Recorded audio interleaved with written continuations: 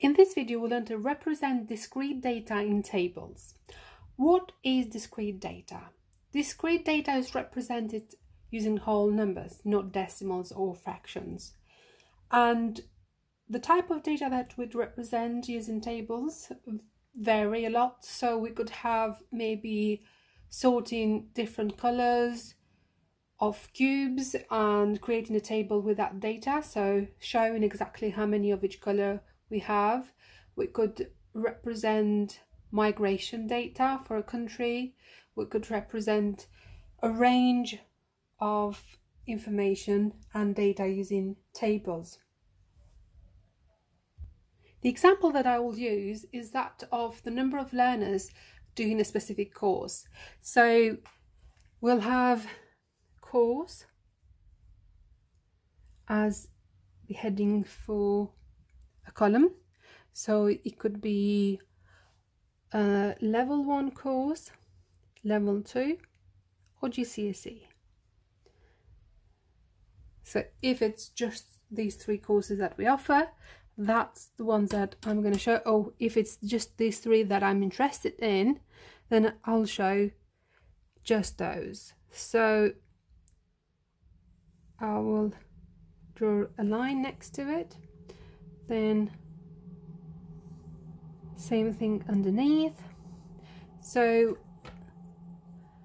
I will separate each of these with lines in between.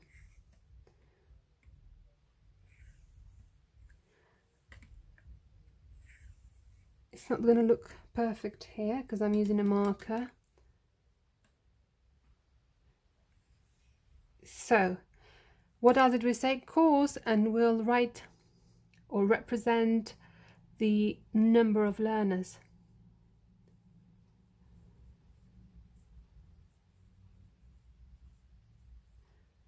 So with the ruler, I would continue the line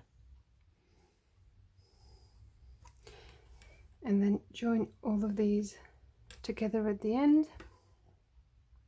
So, and finally I'd have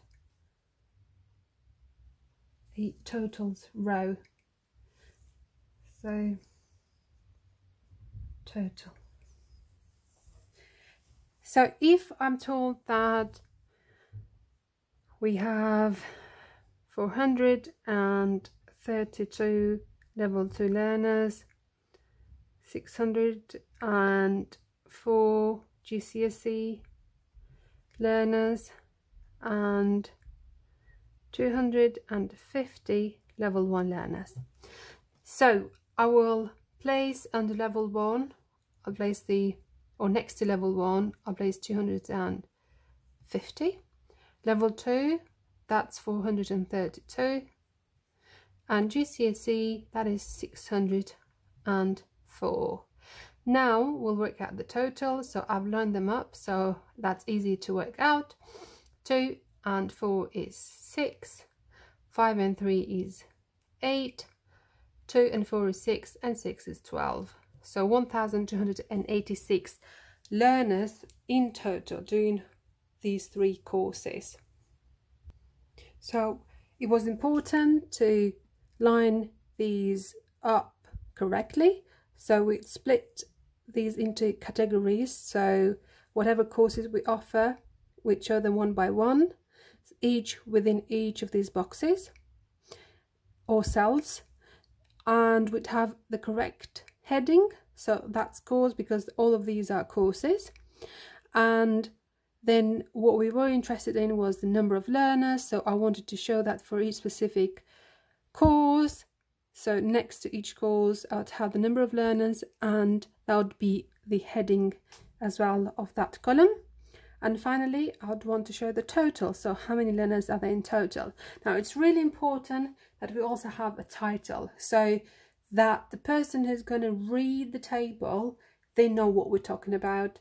So I know we've got courses, we've got number of learners, but where are these learners? What are we talking about? So I would perhaps say number of learners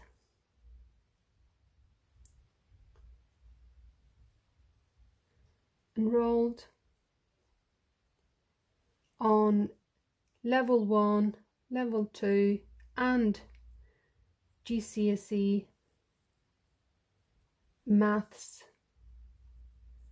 courses at, let's say, Maths